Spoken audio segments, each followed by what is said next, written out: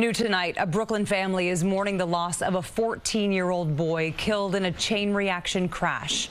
Police say the driver was speeding and did not have a license. CBS 2's Bordonaro spoke with the teen's grieving family. He was the sweetest little boy that you ever see. He had ambitions. Udana Gashard inconsolable, calling 14-year-old Christian Antone more than just her little brother. He was my best friend. The Brooklyn teen was headed home from his dad's house Saturday night.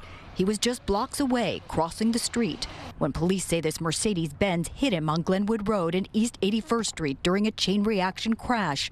Christian didn't survive. I mean, he was a good kid, like, very quiet.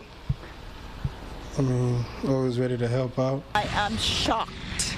I'm really shocked. I didn't know the magnitude of the accident last night. Police say the driver, 45-year-old Ryan Salmon, was speeding when he hit this GMC, spun out, hitting several other cars and Christian.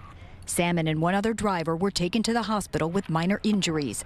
He's been charged with aggravated unlicensed operation of a motor vehicle. Neighbors tell us this intersection is notorious for accidents, and they'd like to see a stoplight installed here to prevent any more tragedies. For 25 years, we need a stop light. They don't stop at the stop sign. They just race. Christian's family still in shock. They say he liked soccer and loved to cook. He make me banana bread, and sometimes he forget to he would put peanuts in it, knowing that I'm allergic to peanuts, and he would try to make another one for me just to comfort me.